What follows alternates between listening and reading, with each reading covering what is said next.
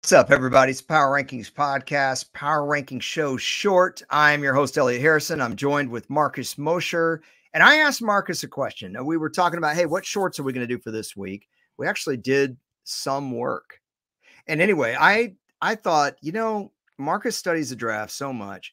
I wanted to know the one prospect. I don't care what round it is, preferably day one, day two, but of a guy that just isn't being talked about very much, either because of a injury or what, maybe they went to a small school, or maybe there's something else about the player and everybody's sleeping on this guy.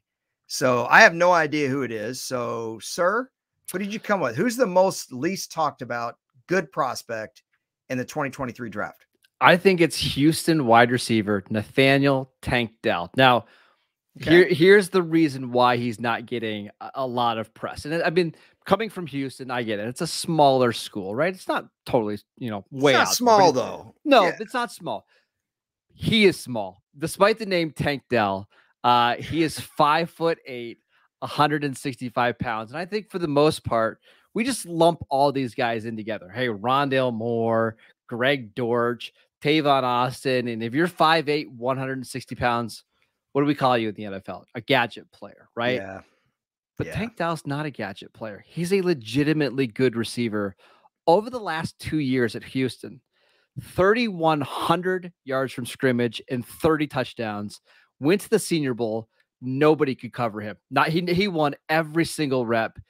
And I think the thing that I'm kind of starting to realize, Elliot, is with so many teams playing cover two and their safeties back, what you need is the guys that can win quickly underneath and make plays after the catch. I think that's where Tank Dell is going to work in the NFL. Well, a couple things. Maybe we should call him Plastic Tank. Did you ever play with little plastic? Of course. Thanks. Yeah. Oh, Army guys. Oh yeah. Me and my brothers did that all the time. We know some of them are still buried in some yards across Dallas somewhere from the 80s or whatever. But I like this because there have been a lot of small receivers who have been great players in the NFL. A lot of guys that didn't have huge size, and there are guys in the Hall of Fame that didn't have huge size either because they were burners. I think Cliff Branch, Hall of Fame player. Tommy McDonald had the best pair of hands of the game's first 70 years, man. There are a lot of guys, and they're not all gadget players. No. Some of them are guys that can give you 1,200 yards and can move the sticks for you. Now, the disadvantage is the catch radius, right? Yes. They're not Mike Williams. They're not Alvin Harper. They can't jump out of the stadium. They're not always open when they're covered. But if they've got hops, that's a big bonus. So my first question to you is, what was his vertical like? I think he had a 40-inch vertical at 165 pounds. That's pretty good, man. He's just one of these guys. Like now, the 40 is not great. He ran a 4.49. But I'm telling you, watch the tape. That's still fast. You're right. And you watch the tape, he's the fastest guy of the field. And he plays fast. And it's just, I think the way that the NFL is going is get these guys the ball as quick as you can and let them make the plays, right? It's an easy throw for a quarterback. You don't have to think about it. And I think if you can get this guy 5, 6, 7 touches, much like the way the Dolphins do with Jalen Waddle, your offense is just going to become that much harder to defend. Greatest wide receiver of all time ran a 4.59, and no, it's not Randy Moss, Marcus. Oh, yeah, he ran a 4.3. Okay, and you say, oh well, the guys now are faster. Okay, well 4.49 is faster than 4.59. Sure. 4.49 is still fast enough to win plenty of battles, especially if you've got that 0 to 10 yard quickness. So that's my next question from you. Is he the kind of guy from 0 to 10 yards that can beat that kind of mobility in a phone booth kind of guy? I mean, you nailed it. His 10-yard split was 1.46, the fastest of any player in this class. There it is. Right? How quickly can you win off the line of scrimmage, and how quickly can you change directions? And that's what he does better than any other receiver in this class. Because he's short and because he's under 170 pounds, I think he goes in the 3rd round. But I will not be surprised at all if that's somebody who has a major impact right away as a rookie. I would rather have that than the fast 40 time. Go ahead and give him a 4.59 with that kind of short area quickness, look, when you're talking about a guy that's 5'8", we're not expecting them. I mean, there are rare circumstances, but this is not a long strider guy. No, Okay. This is a no. guy taking shorter, choppy steps. What you want is someone that can win off the snap of the ball. You want to press them. Do they have the hand toughness to get off the press? And then they're just too quick for the corner. So did you notice anything? Did he struggle at all?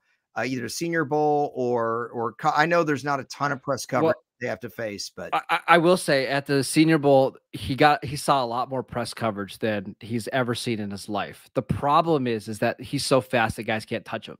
He's so quick off the line of scrimmage that you make one wrong move, boom, he is gone.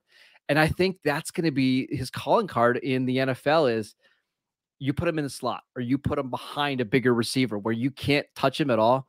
He's going to be dynamic. Yeah, I don't mean to get all Dungeons and Dragons throwing out the 20-sided die here with the nerdness, but when you're that fast off the snap of the ball and a corner tries to get their hands on you, sometimes they end up leaning or lunging. Man, if you lunge as a corner and that receiver gets a good step, it's over. It's over right there, which means the quarterback doesn't have to pat the ball. He doesn't have to hold the ball. It's out. And boom. And then that 5-yard route can turn into 10-yard route. So a couple more questions here. A, is he good after the catch? And B, where do you see him going with this size question? Yeah. So over the last 2 years, he averaged over 9 yards after the catch per reception. Not per catch, after the catch. I mean, special after the catch. And I think he's going to end up 3rd, 4th round.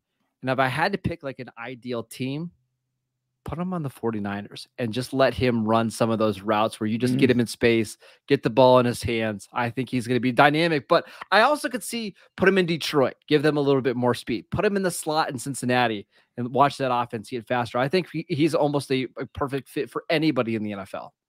Boy, I love that 49ers call though, because when you have a guy like that can win off the snap of the football, you don't have to pat the ball or you throw a short route and they get you 5-6 yards. And next thing you know, you're at 2nd and 4. That's a win, man. That's a huge win in the NFL.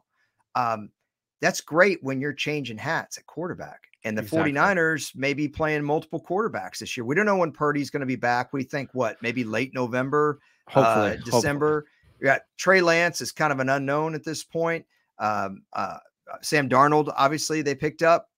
They could play all 3 of those guys this year for all we know.